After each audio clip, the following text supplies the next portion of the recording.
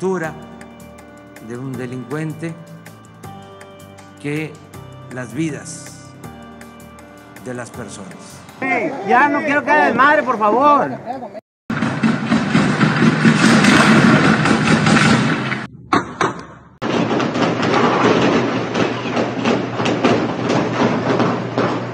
Hey, ya no quiero que haya desmadre, por favor. Drugs, money, mansions, and private jets. A myth is being created around the narco culture.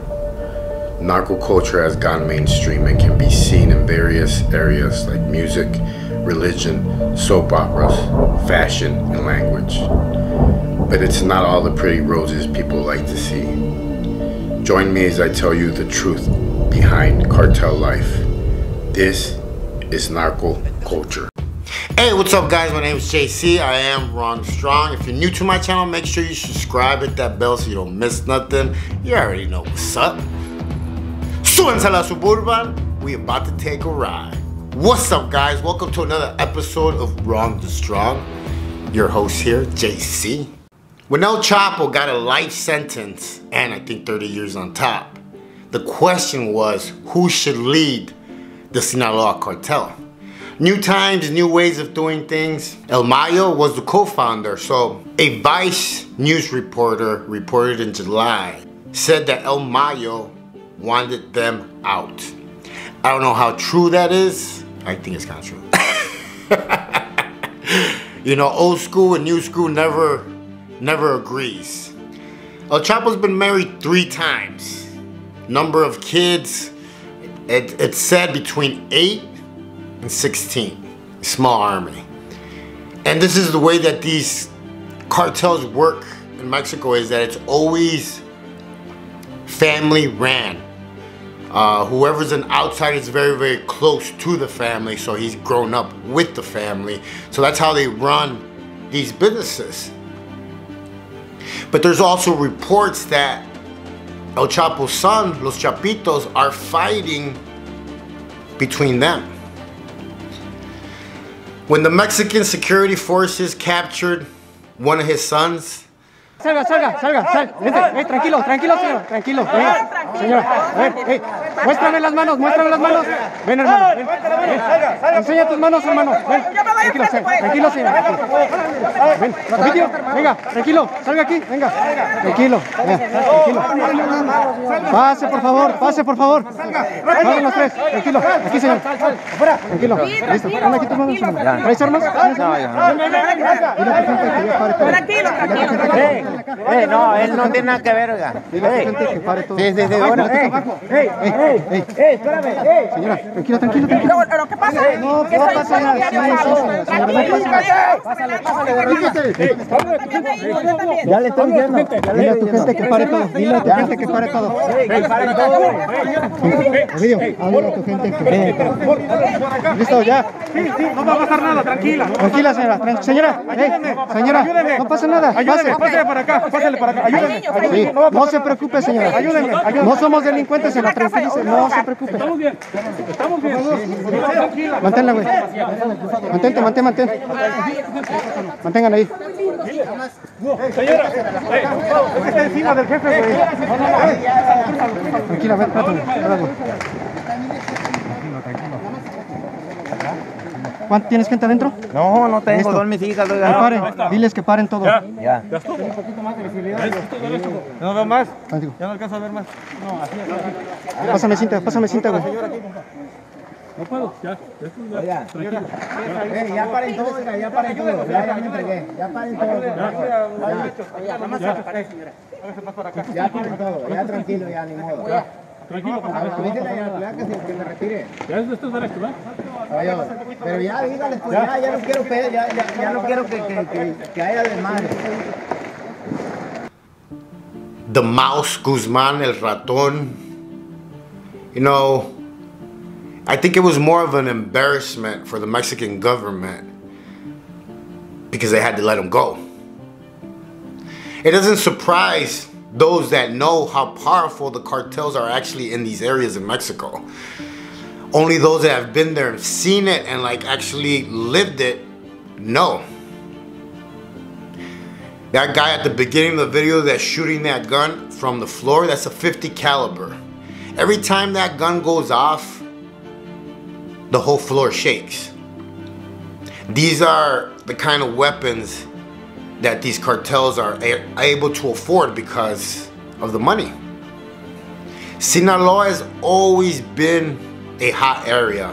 It's always been in the drug game from day one. Everyone's smoked brick weed with all the sticks and all the seeds and all that shit. And everybody's also smoked weed that's grown in Sinaloa.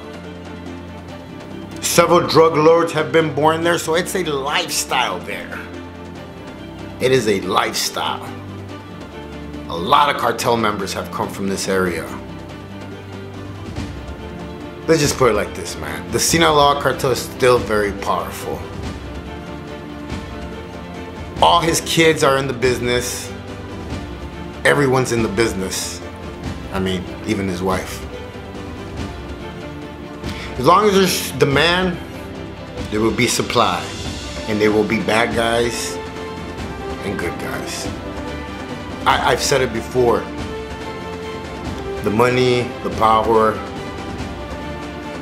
even at a smaller range, is addicting. So just imagine at that level.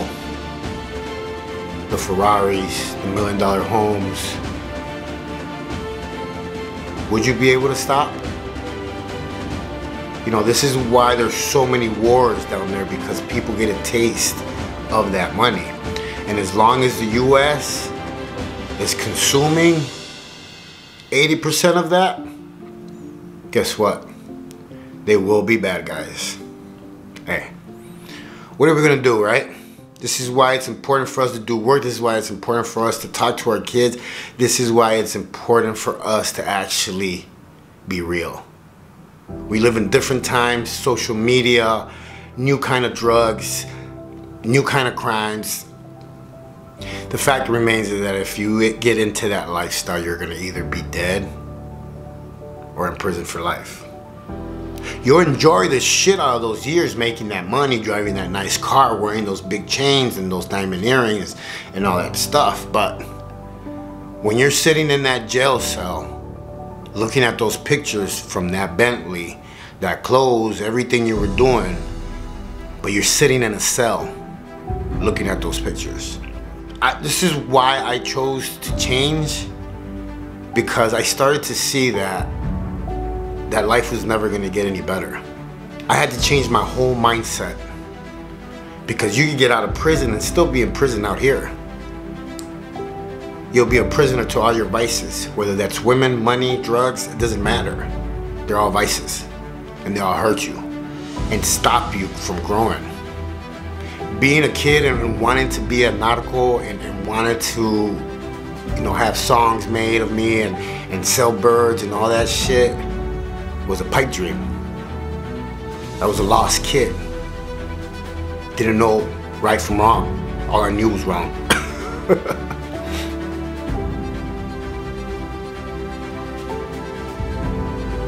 So here it is. Real. Hey, my name's Julio Cesar.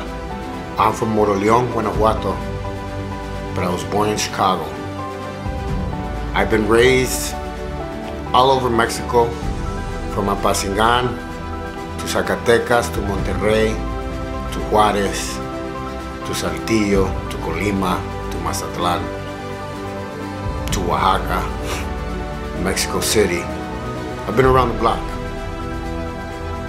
Growing up in Chicago on the south side, being part of a gang that later tried to set me up and then try to kill me, I had to get into another gang to be able to survive. That gang didn't like me either. So at the end of the day, I ended up alone. And then I ended up in prison. You know what? I'd rather be alone than have bad company. Más vale solo que mal acompañado. My name's JC. I am Wrong and Strong.